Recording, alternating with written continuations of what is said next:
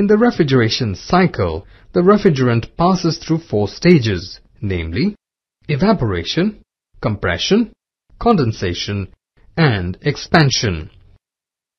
The cycle begins with the evaporation of the liquid's refrigerant as it absorbs the latent heat from the surroundings of the evaporator. Air is the secondary refrigerant which flows over the evaporator coils. An electrically operated cooling fan is used for this purpose.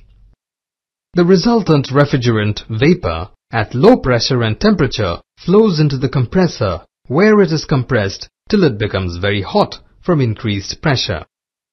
This heated gas then flows through the condenser. Circulation of seawater or fresh water in the condenser liquefies the high-pressure refrigerant. The liquid refrigerant then flows to the expansion valve. The expansion valve reduces the pressure of the refrigerant as it passes through the orifice located inside the valve. This refrigerant at low pressure and temperature again enters the evaporator and the cycle continues.